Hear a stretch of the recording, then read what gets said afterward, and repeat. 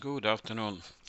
In this video I will show you how to export the labs together with the configurations. The configurations are encrypted format in a Unix encrypted format into UNL file.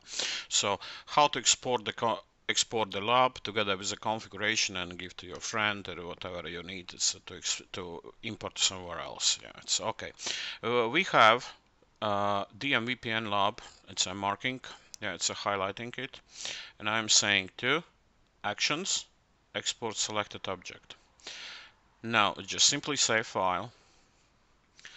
You can rename it if you wish. DMVPN lab lab UD. Yeah, I will say it somewhere. Let's do it in downloads. It's all right. Okay, save. Now the lab is exported, and if you are going to and look at the downloads, you can see the DMVPN lab appeared here.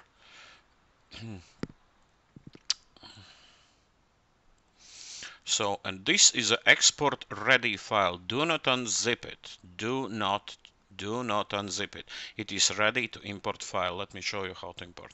Now I would like to import this lab under the test folder. I'm opening the test folder. It can be another UNL machine as well, and I'm saying actions and import external lab.